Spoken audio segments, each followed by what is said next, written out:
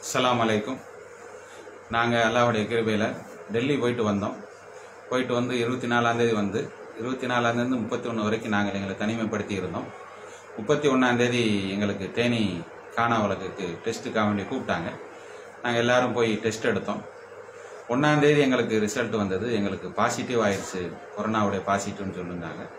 நாங்கள் அங்கேருந்து 1ஆம் தேதியிலேருந்து தேனி காணாவளக்கு ஹாஸ்பிட்டல்லையே ஐசோலேஷனில் தனிமைப்படுத்தப்பட்டு ஏப்ரல் 16 வரைக்கும் இருந்தோம். அல்லாஹுடைய கிருபையில் அந்த 16 நாட்கள் நாங்கள் ஆஸ்பத்திரியில் கழிஞ்ச பொழுது அல்லாஹுடைய பெரிய ஆச்சரியத்தை நாங்கள் கண்டோம். எங்களுக்கு எந்த ஒரு சிம்டம்ஸும் இல்லை. டாக்டர் வந்து கேட்பாங்க, உங்களுக்கு என்ன இது தொந்தரவு இருக்குதா, சளி தொந்தரவு இருக்குதா, இருமல் இருக்குதா, தலைவலி இருக்கிறதா, லூஸ் மோஷன் இருக்குதா, அடிவயிறு வலிக்குதா. நாங்கள் சொல்லுவோம், சார் எங்களுக்கு எந்த தொந்தரவும் இல்லை, நாங்கள் நல்லா இருக்கிறோம். இன்னும் சொல்லப்போனால் லேசாக சளி இருந்தவங்க கூட அங்கே 16 நாள் நாங்கள் சரியாயிட்டோம். எல்லாம் நல்லா திருப்திகரமாக.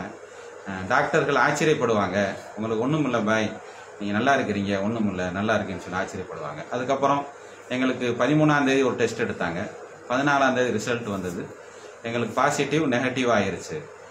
திருப்பி 15ஆம் தேதி ஒரு ரிசல்ட் எடுத்து 16ஆம் தேதி சொன்னாங்க, 2வது டெஸ்ட் எடுத்து அதுலேயும் நெகட்டிவ் என்று காட்டப்பட்ட பின்னாடி 16ஆம் தேதி நாங்கள் வெளியே வந்து இப்போ அரசாங்கத்துடைய ஆணைக்கு இணங்க வீட்டில் தனிமையாக 14 நாட்கள் இருக்க சொல்லியிருக்கிறாங்க.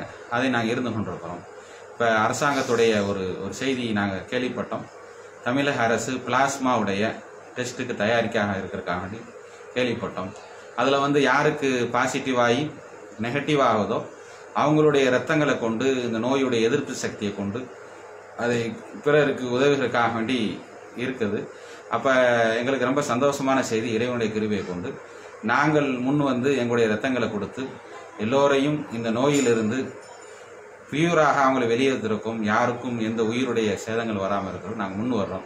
தமிழக அரசை நாங்கள் தாழ்மையுடன் எங்களை பணிவான வேண்டுகோளாக கேட்டுக்கொள்கிறோம். இந்த பிளாஸ்மாவுடைய டெஸ்ட்டுக்கு எங்களுடைய இரத்தங்களை கொடுத்து மக்களை பாதுகாப்பதற்கு நாங்கள் தயாராக இருக்கோம். ஏனென்று சொன்னால் எங்களை கொண்டு ஒரு உயிர் பாதுகாக்கப்பட்டால் முழு உலகத்துடைய மனித சமுதாயத்தையும் பாதுகாப்பதாக இறைவனும் அல்லாஹுடைய தூதர் நபி ஸல்லல்லாஹு அலைஹி வஸல்லம் சொல்லியிருக்கிறாங்க.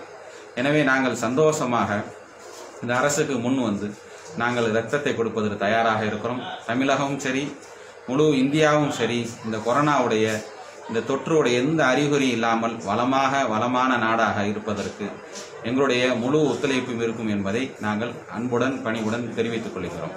அஸ்ஸலாமு அலைக்கும்.